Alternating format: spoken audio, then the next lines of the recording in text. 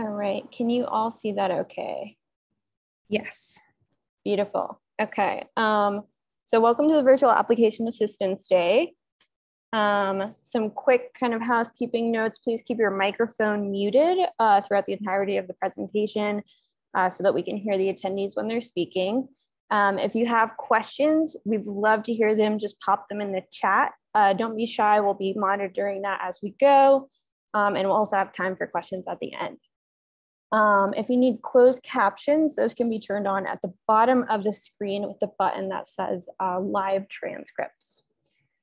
At the end of the event, we'll post a survey in the chat. We'd love to hear your feedback about this event and how it was for you. We're always trying to improve for next year, so that's super helpful. So a little bit about Craft Lake City. Our mission is to educate, promote, and inspire local artisans while elevating the creative culture of the Utah arts community through science, technology, and art. And the way that we do that is through our year-round programming, which includes our makers markets. We have a big festival in the summer, which is what you're here today to apply for. That's our annual DIY Fest. And that one happens at the Utah State Fair Park in Salt Lake City in August. And then we also have our holiday market, which happens in Ogden in early December. Another thing that we do to kind of pursue our mission is our year-round DIY workshop programming. So we offer accessibly priced craft workshops to the community. Some of the upcoming classes we have right now are punch needle coasters, printmaking, all ages puppet making, moss terrariums, and so much more. So we try and have a very wide range of craft workshops that we offer. And they are all taught by local artisans from the community. We also do virtual programming. We have this past year done live streaming virtual craft workshops, as well as online craft workshops that are available for purchase and you can complete on your own time. We also offered a STEM Kids online workshop, which was a partnership with Google Fiber that we offered a 6-part series to help Utah elementary schools with their remote learning efforts. Another thing that we do is local curation projects. So this offers an opportunity for us to work with local artisans to promote their work through these billboards that we curate year round. They're located on Broadway between 200 East and 200 West. They're free to the public, open 24/7, and you can always go and see local art there. We have kind of 2 curation projects, Celebration of the Hand, which is with local artisans, and then Local Voices, where we partner with organizations to kind of provide a platform for them to get their word out there about their organizations. Currently, we have a really cool exhibition happening called Faces of Creativity. That is actually 14 artisans who are past participants in our DIY Fest. And they all did self-portraits in the Craft Lake City colors. And that's kind of to help us promote DIY Fest call for entries and just the event in general. Okay, I'm gonna pass it off to Liz here to talk about the DIY Fest. Cool, thanks, Morgana. Just a quick introduction. My name is Liz Vowles. I'm the Artisan and Programs Manager for Craft Lake City. And yeah, I'm really excited to be chatting about the call for entries for DIY Fest, which is happening now.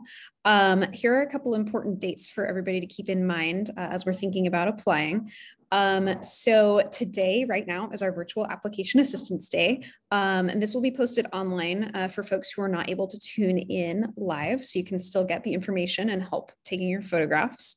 We're also doing an in-person application assistance day event at Essential Photo Supply, which is happening on March 29th in the afternoon. And this is an opportunity for anybody who would like professional quality product photos for free to come in and get that photo session, learn some great photo tips to best represent your work. And then Craft Lake City staffers will also be on hand to answer any questions about the call for entries.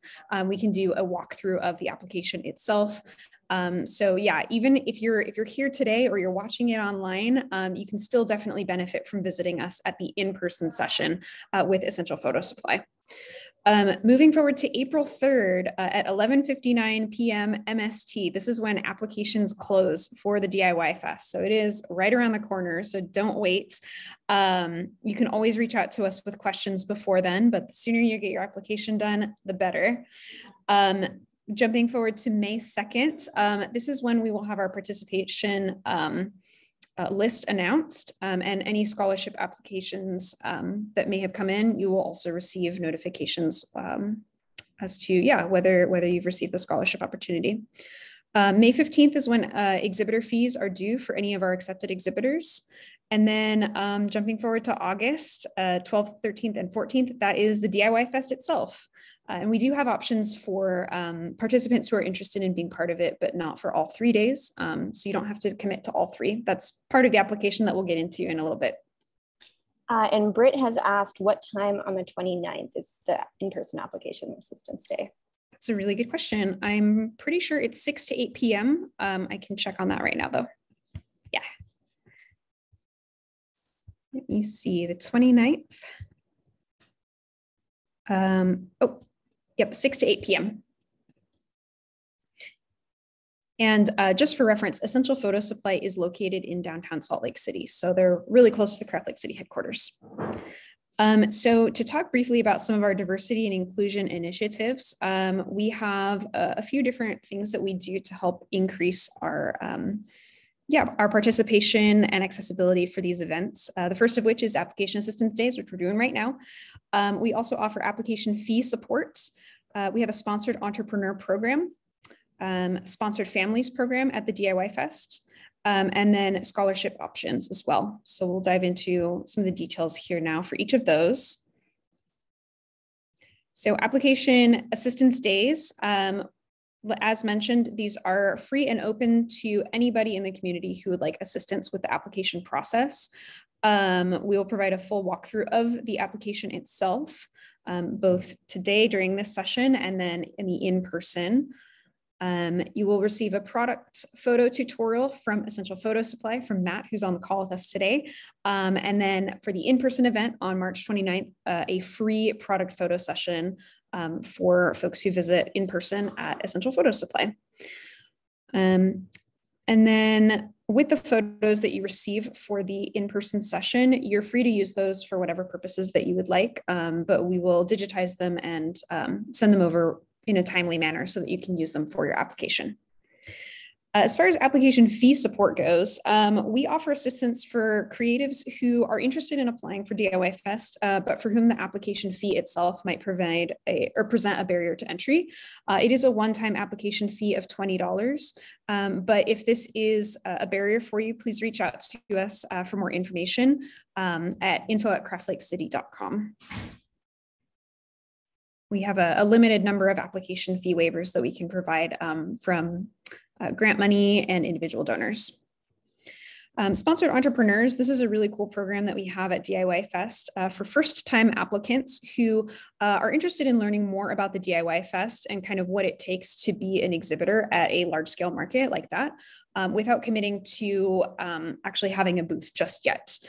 So sponsored entrepreneurs receive mentorship from a seasoned entrepreneur or DIY Fest participant.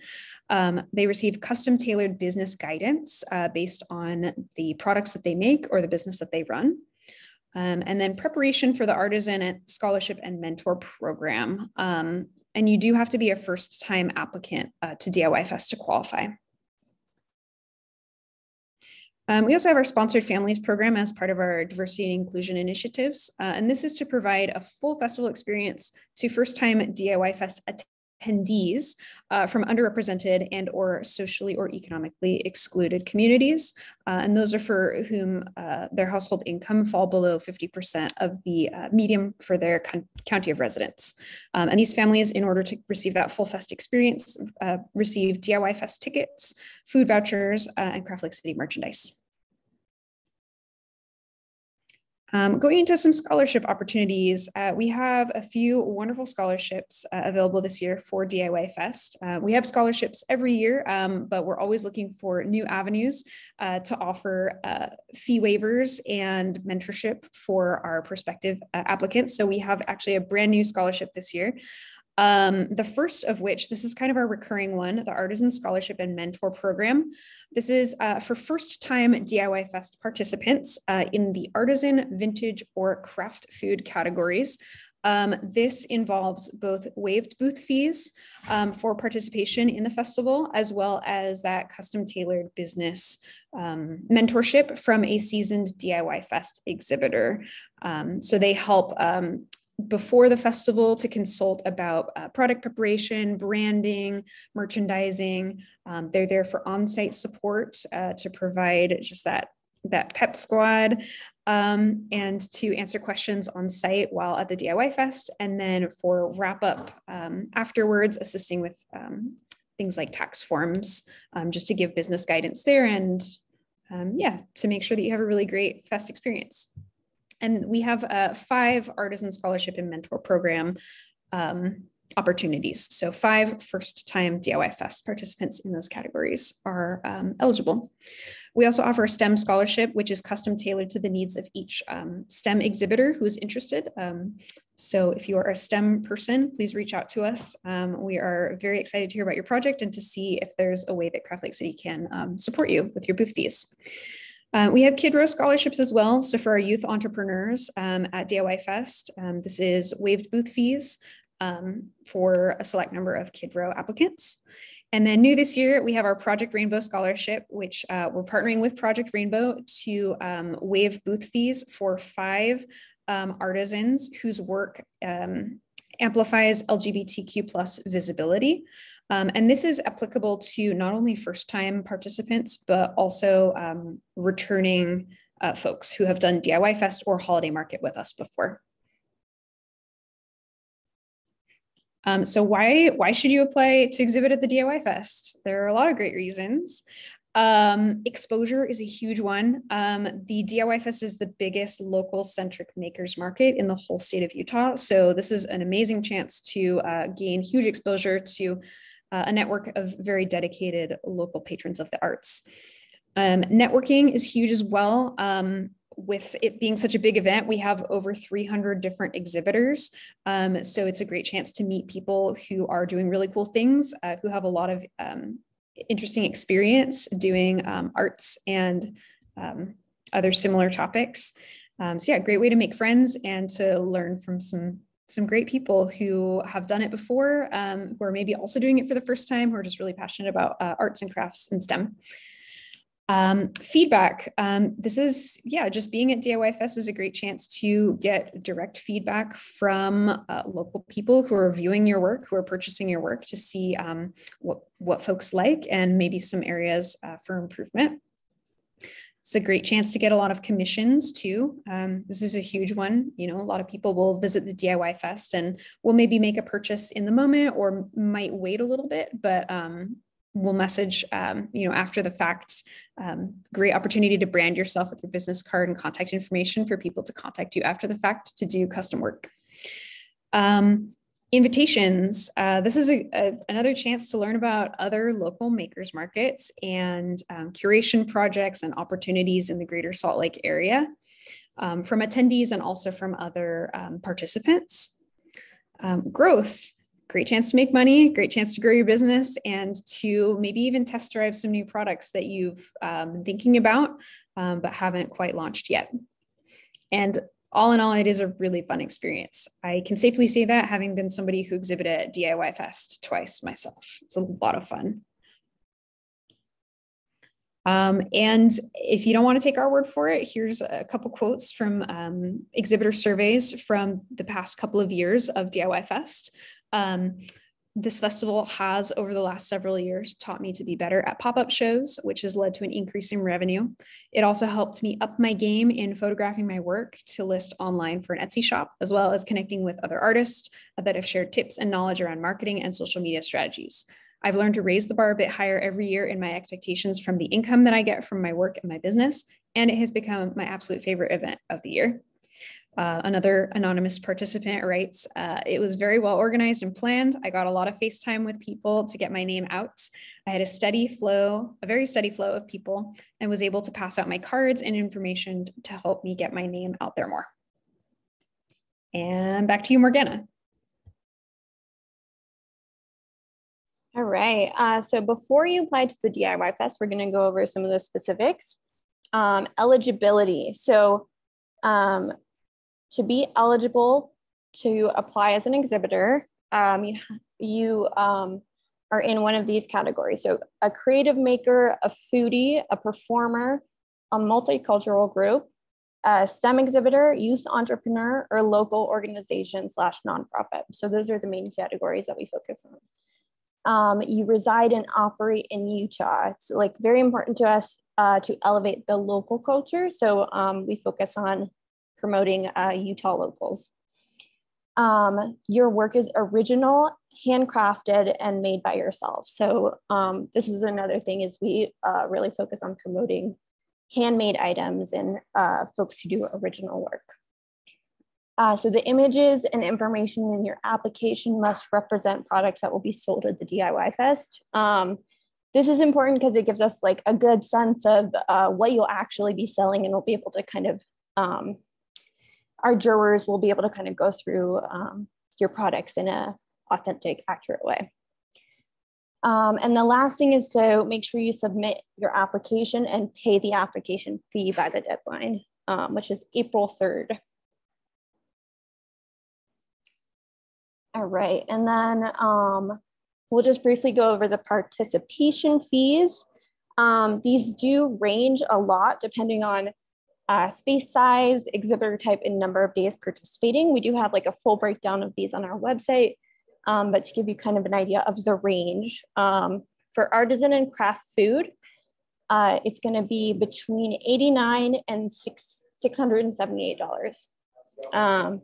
On average, folks spend around $239 to $339. And then we have an optional electricity fee of $150. As well as special placement, which is $300. So to kind of go over what those are, electricity at the venue is like very limited. So if you need electricity for your booth for any reason, we have to pay that, or have to offer that premium fee, so that we just don't have everybody using the electricity and causing a blackout. So that's an option. Special placement means that you basically work with us to figure out a spot on the map that you want for whatever reason. Maybe you want to be like next to your best friend or something like that. So that is also an option that we offer. For Kid Row, the tabling fee is $25. Commercial food can be up to $1,120. STEM exhibitors, it's in the range of $89 to $339. And then performers are compensated for their performance. All right, so a little bit about the jury process. So for artisan and craft foodies, those applications are juried by an anonymous panel of local professionals. So we're not the ones who choose those folks. We get folks from the community to look at the applications in like an anonymous way. So they'll just have access to your 5 product photo images, descriptions, and prices. So thinking about that, it's very important to have good quality images there, which is why we have Matt here to help us with that. And then commercial food vendors and STEM exhibitors, youth entrepreneurs and performers, those ones we do review internally. All right, so we are going to go through the application. So I'm going to navigate us around the website. See if I can.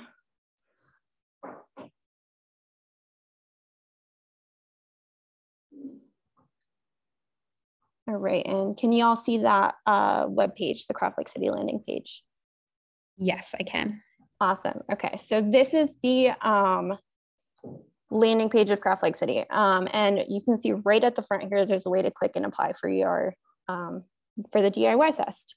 So we have several ways that we can kind of navigate that. We can click on this pop-up here.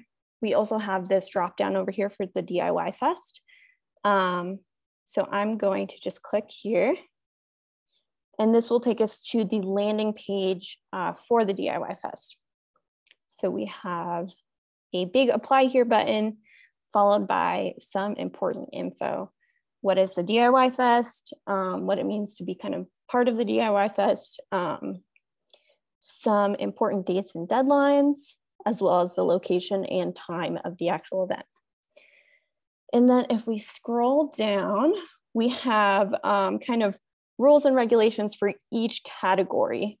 So if we clicked on, let's say, artisan and vintage vendors, this would take us to this big prospectus page where you could review eligibility, original work regulations, application fees, all the categories. We have a breakdown of the exhibitor space info and all those fees listed out by price and category. Lots of helpful info here, space sharing policy, about electricity, special placement, goes more into depth into that. Yeah, so this is definitely a useful resource. And then from this page, you can also navigate to your application. And you can either select which category you are up at the top here, and then it'll just take you right to it. Or you can just scroll through. The other way to kind of get to the different categories is by coming back to this page. And then if you select, let's say, performers, it'll just jump you straight to the performer prospectus. All right.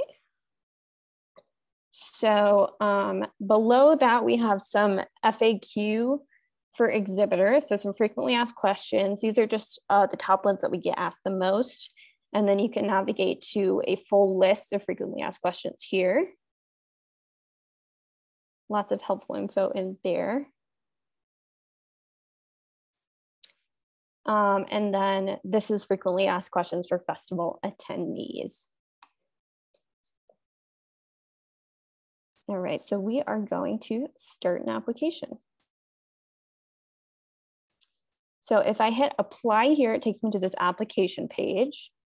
Down below, we have some links that connect us to some scholarships, back to the prospectus here that we were just looking at. And then if we hit get started now, you'll be able to, in this window, select which type of vendor you are. So artisan and vintage vendor, craft food vendor, which are folks who make prepackaged edible goods, DIY engineer, STEM exhibitor, or tinkerer, those kinds of things, anything related to STEM. And we host those folks specifically in the Google Fiber STEM building. Performer, Kid Row application. So those are artisans ages 14 and under. Commercial food vendor. This is like food trucks, food stalls, folks who make large quantities of food on site, as opposed to prepackaged and they bring it to sell. And then down here, you would create your login credentials. I already have those set up, so I'm just going to go back and log in here. Oops.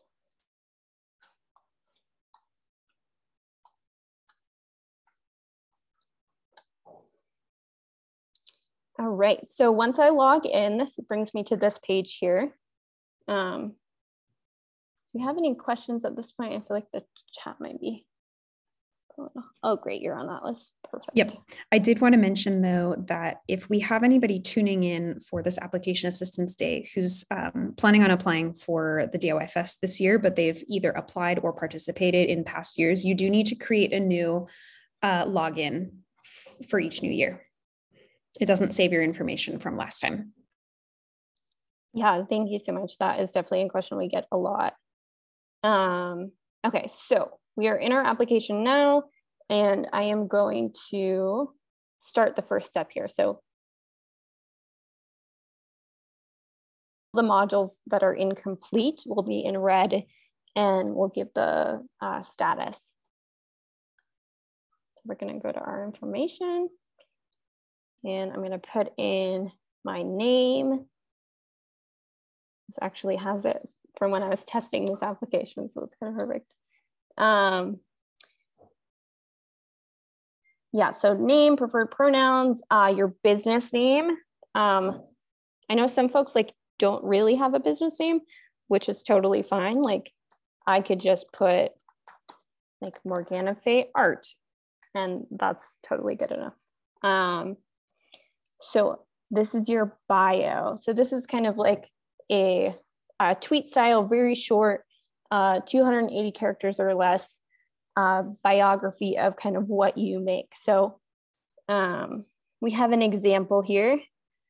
A lifelong lover of fiber, Jill creates macrame masterpieces knotted by hand. Her current work focuses on wall hangings, plant holders, and other woven wonders that add an element of delight and surprise to your living space.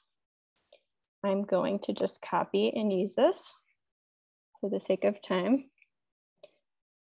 So this is where you can put your website, Facebook page URL, Twitter handle, Instagram handle, TikTok handle, and as you can see, these are all not required. So if you don't have any of these, it's totally fine. Say I just have an Instagram handle. Personal information. So this is so that we can contact you if we need to, and send you your sales tax form. So put in your phone number. It's from a different application. If you have an alternate phone number, you can use that. Email address.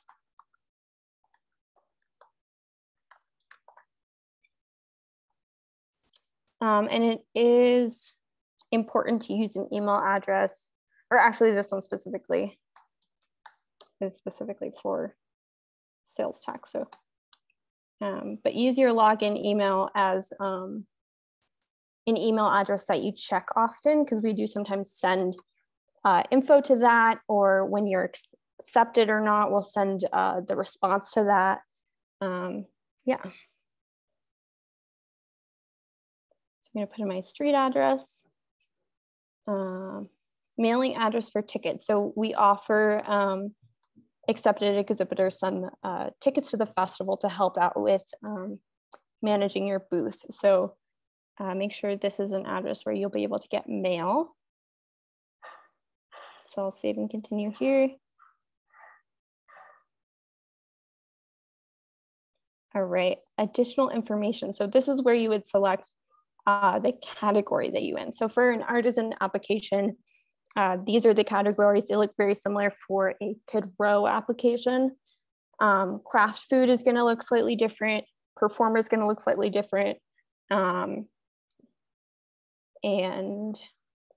yeah, STEM exhibitor is going to look slightly different. So just try and select the category that kind of best represents you. So let's say I make jewelry. All right, and a secondary category that represents your work if applicable. So let's say I just make jewelry strictly, so I don't have to necessarily answer this. This one is optional. So then this question, are all of your products handmade? Please explain any non-handmade aspects of your item. So this kind of falls in line with eligibility of we highlight artisans whose work is handmade. So if there's anything about your work that isn't handmade, we'd like to know kind of upfront, and kind of look at that on a case-by-case basis when we're drawing applicants. So I'll say,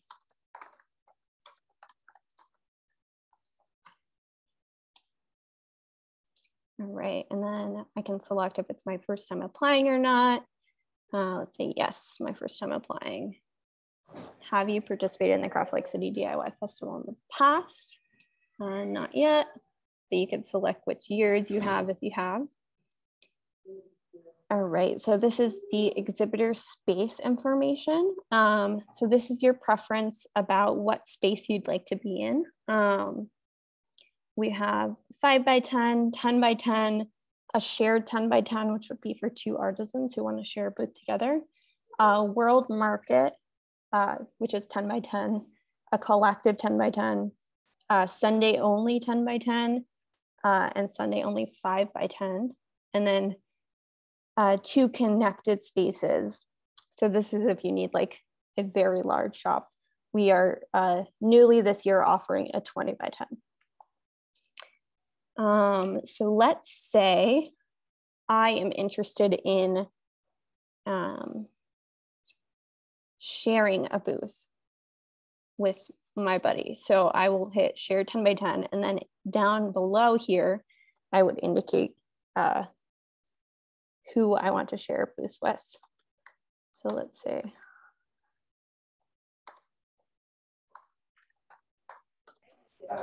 We have a couple of questions in the chat right now about booth location and booth sharing. So Britt is wondering if for craft food applicants, if they'll be located inside this year.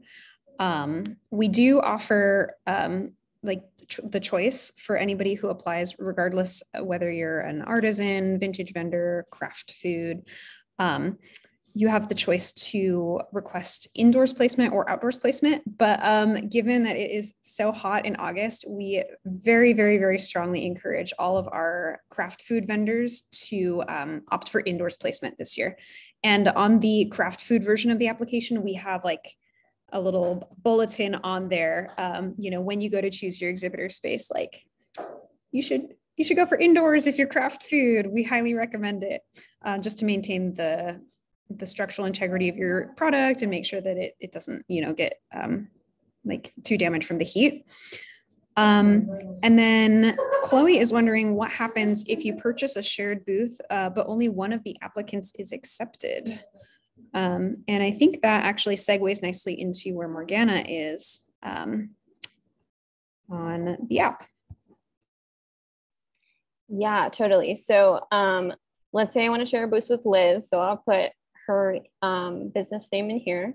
And then the next question is, if you applied to share a space with another artisan, but that space partner does not get accepted, are you still interested in exhibiting? So you'll have the option to say, yeah, I still totally want to exhibit, or no, I really just wanted to do it with that person. So I'm not interested in exhibiting if they don't get accepted. So I am interested. So let's say, yes, but I'll have a smaller space. So then the next question goes into, would you prefer to have your space located indoors or outdoors? As Liz was saying, it does get really hot. It's in August. So thinking about your products and how they do in that temperature is going to be important. So I'm going to say I'd like to exhibit indoors. All right, and then how many days would you like to apply for the DIY test? So we do offer Friday and Saturday only participation to accommodate everybody. And then we also offer just Sunday only to kind of fill those spots for people who are just able to participate in Friday and Saturday. So I'm interested in participating all 3 days, so I'll check that. So then there's another question here about the wait list. So if you're not immediately accepted, but are placed on the wait list, what would I do? So let's see, let's say I would still be interested in participating for the entire weekend. And I would just kind of wait to hear if I would be bumped up off that wait list.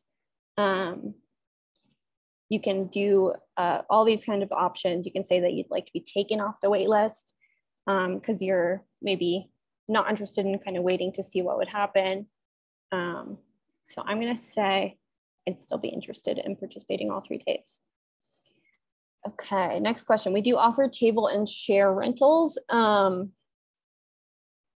to purchase through Catholic City or to rent through Catholic City.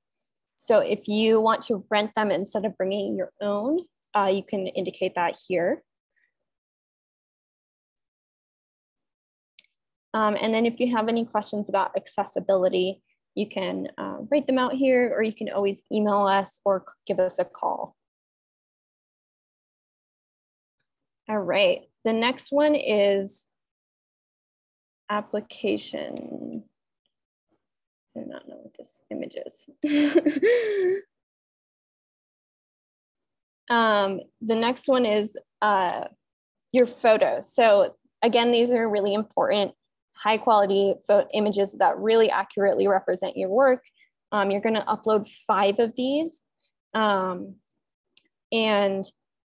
if you plan on offering like more than one type of a product, be sure to include images of like each type. Like if you offer prints and stickers and like enamel pins, then we'd love to see each of those types of products.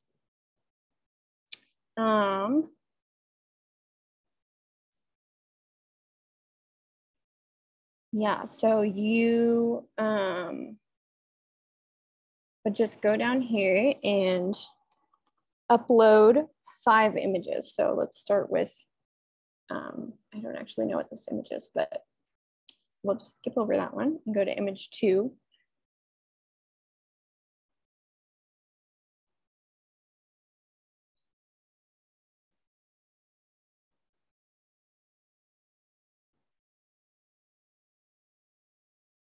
So I'm just going to pick a random image from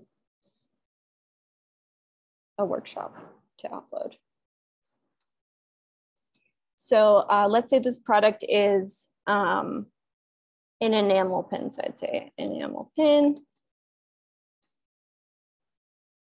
Say cute pin with a baby seal. Enamel. Size, let's say it's like 1 inch tall. Hand, maybe it's hand designed, but I don't print it myself.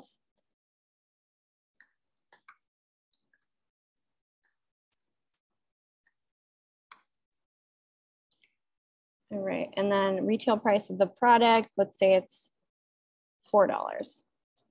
And then you will also have an opportunity here to link to this product on your web store, if applicable. So if you have it listed, you can link to that. All right, so I'm gonna do the same thing here. Another random photo.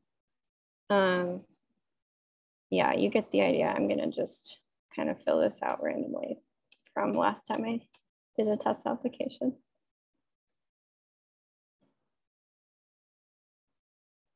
All right, and you do want to be mindful of making sure that the images that you're uploading are rotated before you upload them to the website.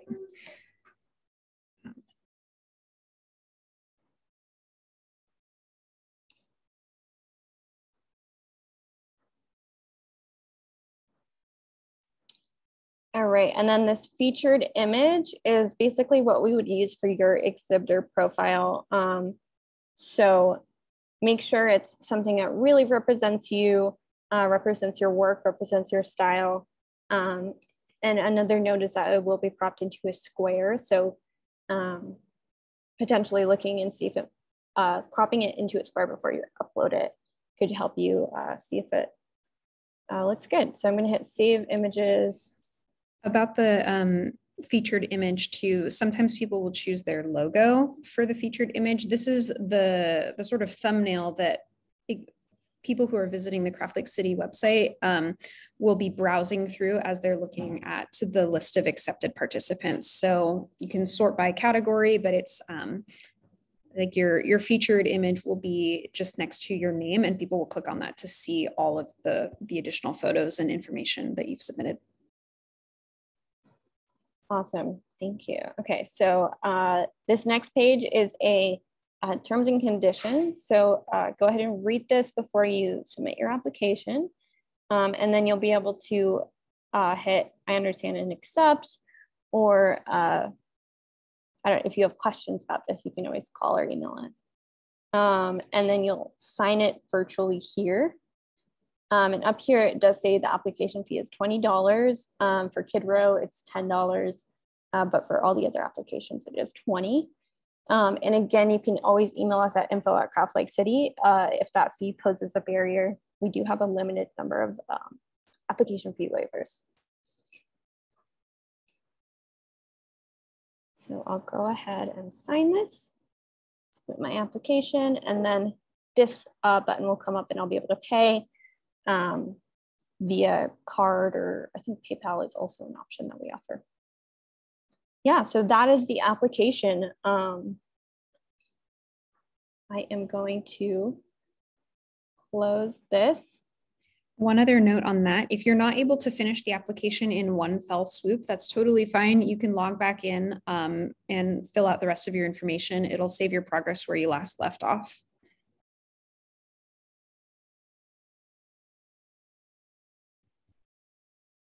Yeah, awesome. Thank you. And yeah, just a reminder that the application doesn't submit on our end until you have paid that application fee. So that's the final step that you'll have to be able to be considered for the DIY Fest. All right, I'm going to pass it over to Liz to talk about application tips. Sounds good. Thank you. And I'll make this real fast so we can jump into some photography tips from Matt from Essential Photo Supply. So here are some things you want to consider when you're putting together your application. So for artisans and craft foodies, the third-party jury is only going to be able to see your product images, the descriptions, and then your prices, and then any notes about the description of the item, whether that's handmade or not. So really strong emphasis there on providing high quality photos. You do also want to keep in mind that there is a character limit for the item descriptions. For performers, you'll provide links to your music or performance samples, details about your discography, and notes about any experience that you have performing for large crowds. So that's the type of information that is going to be most important when filling out the app. For STEM exhibitors, you do have to indicate your subcategory, whether you're a business STEM exhibitor, tinkerer, engineer, etc.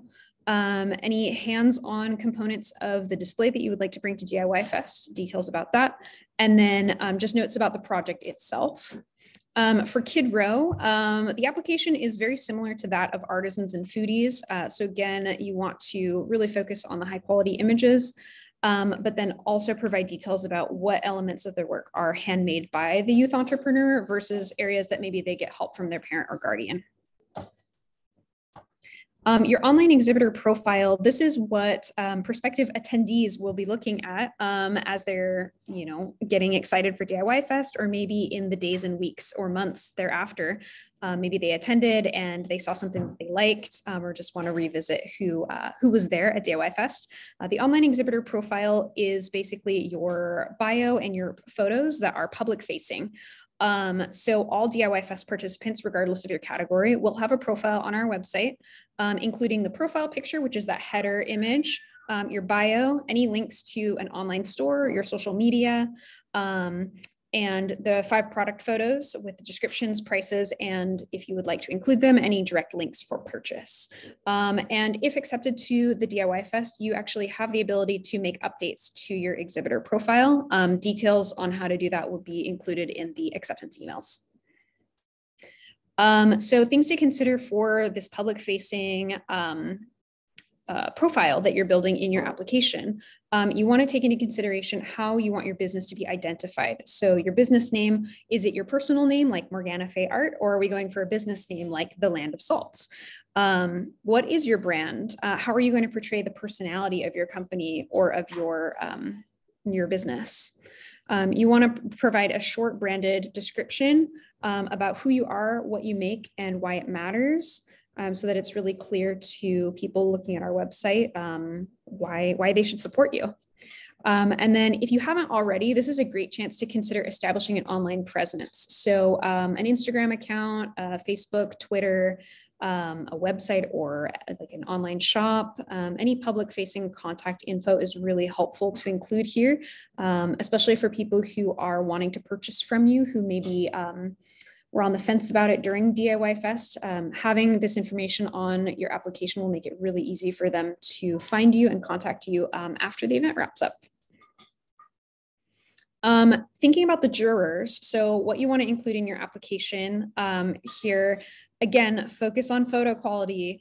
The better your photos, the better your work is going to look. So you want to pick the 5 best examples of the types of products that you would exhibit or sell at the DIY Fest.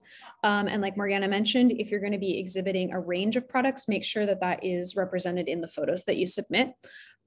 Keep your descriptions engaging and brief, including any pertinent information about the medium, size, object type, etc. You'll be asked about any handmade components of the work, especially for things that are partially manufactured but maybe designed in-house. You'll definitely want to make sure that you elaborate on any situations like that. And then for pricing, this is a very personal topic, but you do want to strive to find a balance of prices that are not too high, so that they're still accessible, but not too low, so that you're, not underselling yourself. And if you're unsure about how to price your items, maybe this is the first time that you've applied for a market, or this will be the first time that you're selling your wares, we recommend researching prices for similar products by other makers. And now we hand it off to Matt Morgan from Essential Photo Supply to do a brief presentation about how to best photograph your items or work. Liz, thank you so much. I'm really excited to be able to share with you some of the things that I think will allow you to take amazing photos of your products and to show off your product in the very best light on your application. I'm going to go ahead and share my screen. Oh, I think I might need permission to do that. Yeah, let's see. And while they're looking at that, I'll talk about a couple of things. I just shared my email address in the chat. I am always open to any questions that you might have. Please feel free to reach out to me and let me know if you need anything. My email address is there, and if you can get a hold of Liz or Morgana or whoever, they'll be able to get in touch with me as well. The second thing is, please ask questions. Even while I'm talking, if you have a question, type it in, and then I will be more than happy to answer it in line as we go along. So let's see. All right, I made you a co-host, so you should be able to do it now. What's it doing? Oh, hold on. I'm so sorry. I have to give Zoom permission to use my screen. Stand by. Oh. So it's telling me I might need to quit and reopen Zoom in order to let it use my screen. So can I leave and come right back? We can do some Q&A in between then. Okay, I'll do that real quick. Sounds good. So we got a question actually about indoors placement versus outdoors placement. So, with this being a kind of a hybrid layout for the festival, like what are some reasons that people might want to be placed indoors versus outdoors? And so with this being such a big event with over 300 exhibitors, we have options for both. To accommodate lots of different participant types and comfortability levels. As mentioned, with Britt being a craft food vendor, anybody who does craft food, we would strongly recommend opting for indoors placement, because then you're in a shaded area, you have that air conditioning. For something perishable like food that is really impacted by the heat, that's definitely a consideration I want to take into account. Anybody who is just generally heat sensitive, we have that indoor option for you. Anybody who has products that are maybe melty, like body care or candles, things like that. indoors would probably be the way to go. But we have so many great outdoor spots, and the vibe out there is totally different. It really feels like a festival environment because we have live music on the Slug Mag and KRCL stages. We have our food trucks out there, a lot of just footfall, people, eating, playing around in the kids area. We have a dog park outside. So that festival vibe is really, really strong outdoors. Outdoors participants do need to bring their own tent. So that is a consideration to make. But yeah, if you're wanting to be part of like that kind of like food and music ambiance, outdoors is a great option for you. Awesome. Thank you, Liz. All right. So we've got Matt back in here. I'm back and it looks like it'll work. Awesome. So, okay. I'm going to go ahead and share my screen.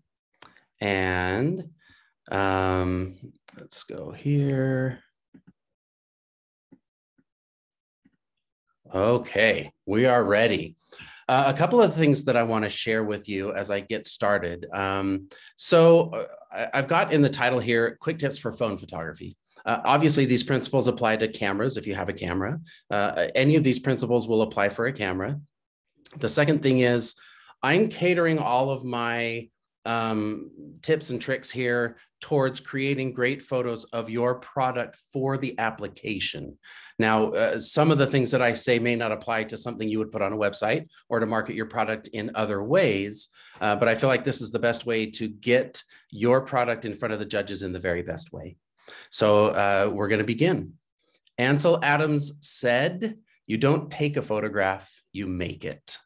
And so what I want to do today is walk you through a process of how you can make great photographs. And in order to do that, there's going to be 4 different things we're going to talk about. Light is number 1. Location and background is number 2. Composition is number 3. And the final will be to know your equipment. I cannot see I can't see the chat. Maybe I can if I go up here. Stand by. We don't have any new messages on there just yet. That's great. Okay, I brought it up, so I've got it here. Okay, so with that being said, we are going to, and now my chat is covering my thing. We're going to talk a little bit about light. So we're going to look for light. One of the things that we want to do when we are getting ready to take photos is we want to look for a light source. Where's our light coming from? Where are we getting the light that's going to illuminate our products? One of the greatest ways to take photos at home is to put your product next to a window. Windows offer really great diffused and soft light.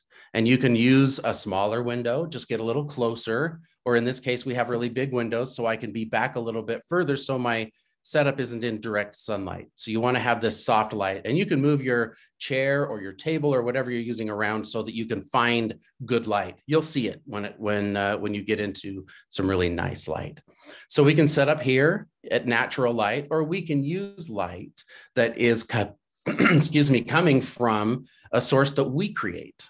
So if we create light, we can use any kind of light source as long as they all are very similar in color. So we don't get 2 different colors of light coming in. So for example, these are, I believe, if you look at that picture closely, these are desk lamps with roasting pans attached as a reflector. So you can get creative. You can go to the Home Depot and you can use lights that are inexpensive.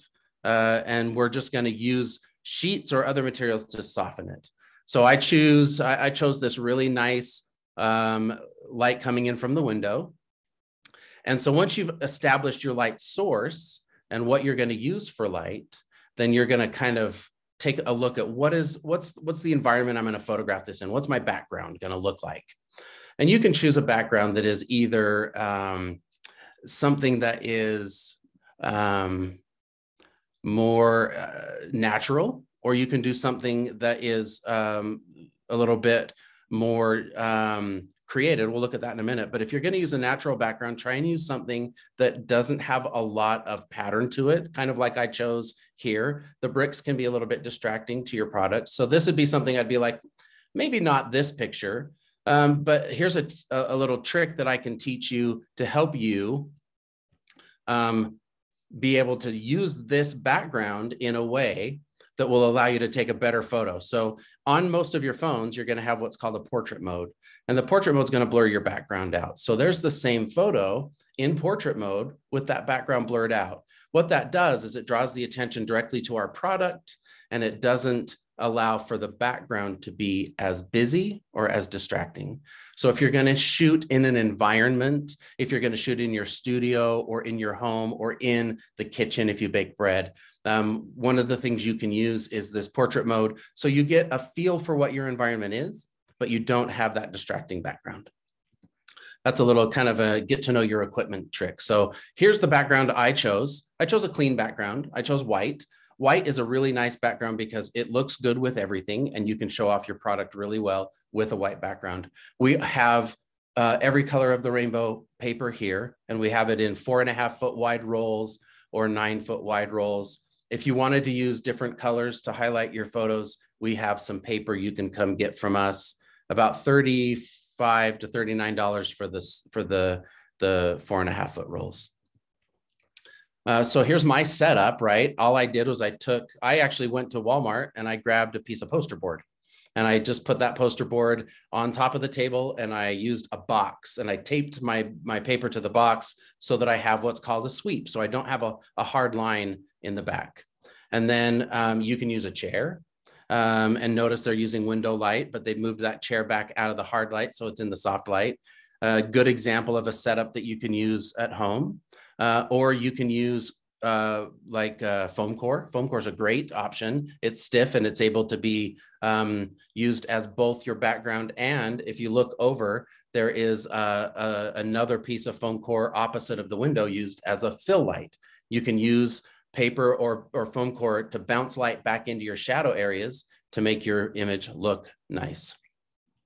If you're going to create light, there are these tents and other things available, or you can make your own, like I said, out of sheets or out of tissue paper or anything that's available. You can create your own little tent that gives you softer light, and then you can utilize lights from anywhere that you might have to photograph your product. So that's kind of the setup. That's where we're going to put our product in order to take the picture.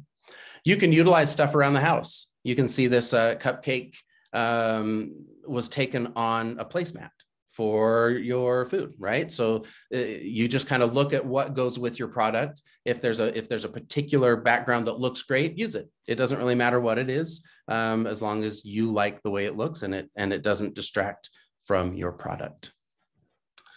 So the next thing we are going to look at is our composition. So now that we've found our light and we've kind of got our setup ready to go and we have our background, we need to compose an image. One of the things that I recommend is to keep it simple. So this is, this is right in my setup with my phone. I just took a picture of this camera. Maybe I'm selling cameras at the DIY Fest. And this is my product. It's simple, it's clean, and it looks nice. It represents what I offer. Let's say you wanted to go for a little more fun. This is Ruby Snap cookies. If you're ever on 3rd West and about 9th South, stop in and grab a cookie. But they did something that just is the same thing, right? You could put a colored background in and you can shoot your product on something that matches and creates a pop and looks really nice. Another way you can do it is to do a two-tone background. Just be careful that it doesn't distract from your product here. The focus, so maybe portrait mode, brings you right to that cookie in the middle. So kind of going back to some of the previous things we learned. This is too busy. To me, this is an example of going too far, right?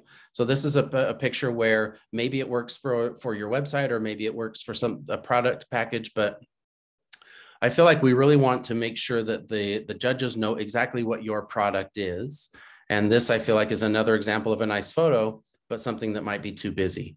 So if you want to use props, or you want to use something that accentuates your product, this is a nice way to do it. This product has a couple of props in there, a couple of things that kind of give you an idea of what your product might be, but it's clean and you know exactly what the product is. So I would say this is a good use of using props. Maybe you throw in a couple of small items that definitely accentuate your product or might be little add-ons to your product as well. Artisan baker might throw some, a little pile of flour or something that is just fun that doesn't detract from your product.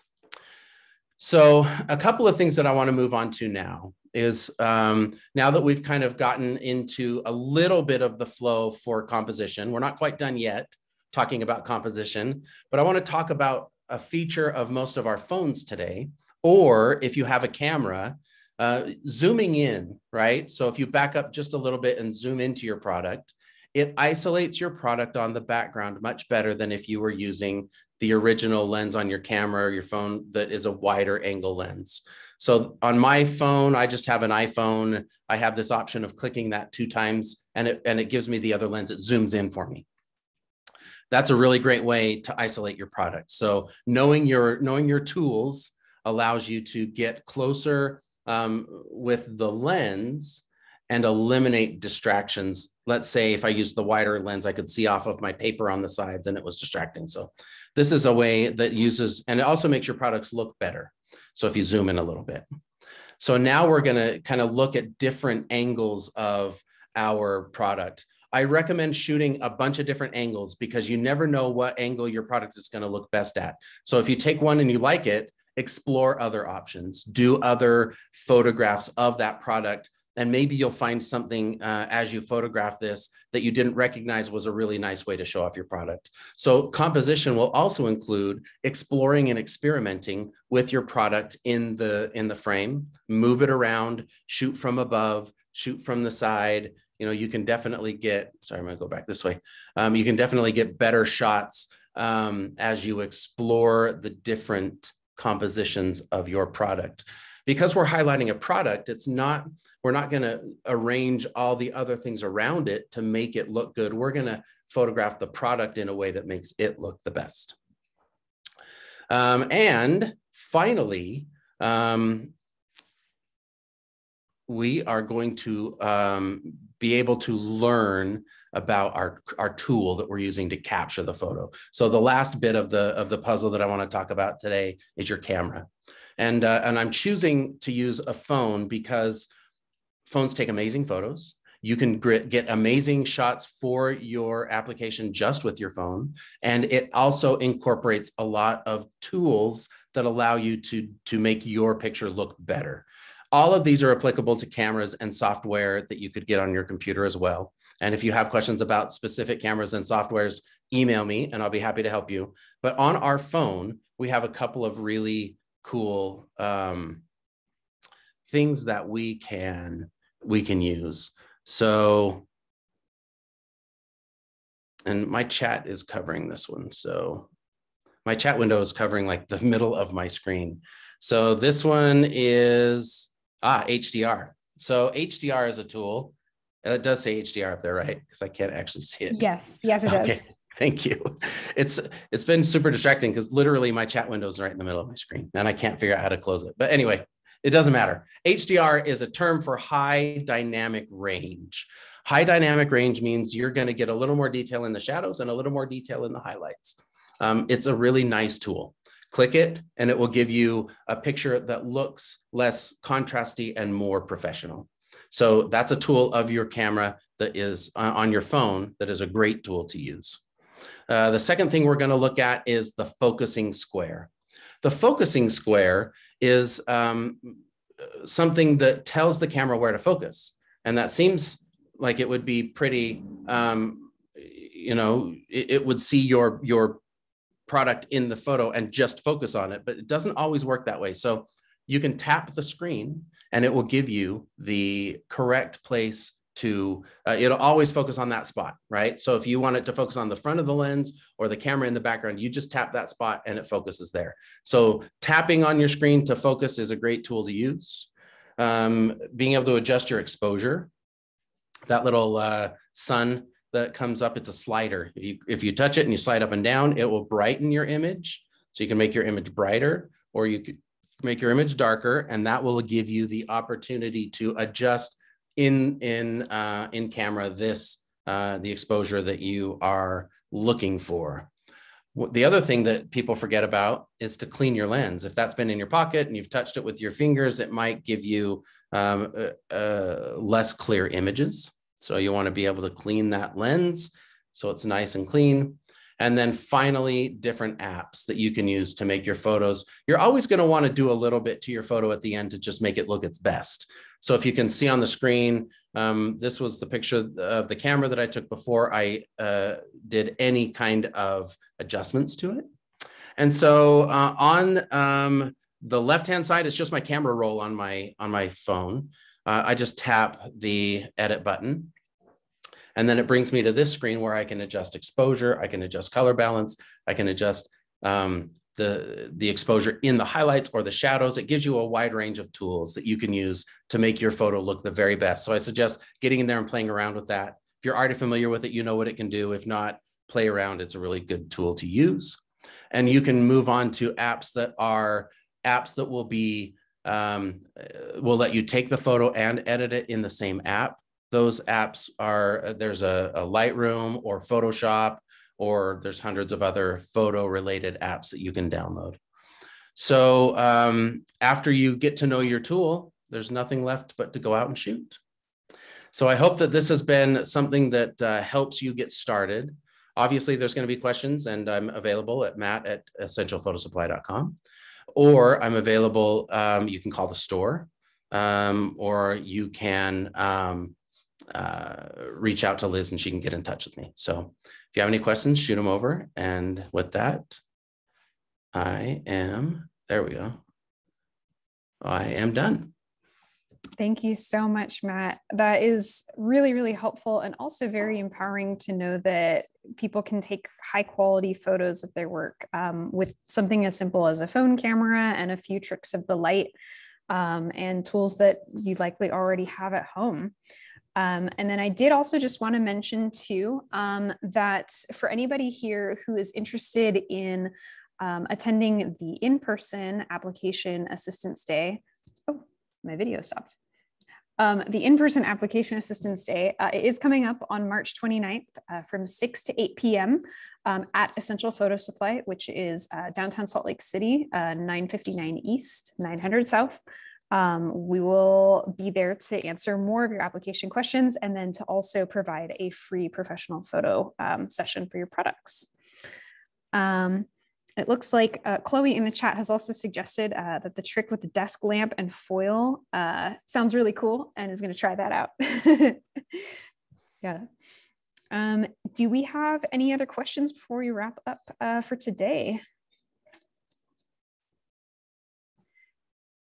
As mentioned too, the Craft Lake City team and Matt, we're very happy to answer questions that pop up, you know, anytime between now and the application deadline, which again is April 3rd at 11:59 p.m. Mountain Standard Time. And I think the next slide, we have our contact information on there. Yep, you can reach us on social media at Craft Lake City. Our website to apply and learn more about the event is craftlakecity.com. This is the number for our office. We have in the chat, if anybody hasn't seen it yet, we have a survey for today's Virtual Application Assistance Day session. We would love any and all feedback to help us improve our programming. And again, my name is Liz, Liz Vowles. We have Morgana Fay on the call and Matt Morgan. You can reach us, the Craft Lake City team, at artisancoordinator@craftlakecity.com. You can also reach us at info@craftlakecity.com. And we can always help to connect you with Matt. He's Matt at essentialphotosupply.com. Big thank you to our supporters too. Craft Lake City's year-round programming, such as Virtual Application Assistance Day, is sponsored in part by the residents of Salt Lake County through the Zoo Arts and Parks program, the Salt Lake Arts Council, the George S. and Dolores Doré Eccles Foundation, and Utah Arts and Museums, with funding from the state of Utah and the National Endowment for the Arts. And a really huge special thank you to Essential Photo Supply for making these application assistance days possible. Thank you for sharing your expertise and helping make this accessible to all community members. And it looks like in the chat, we've got some thanks too. Thank you so much to anybody who has attended live, and thank you to any future people who are watching this later on our website. Please don't hesitate to reach out with any questions.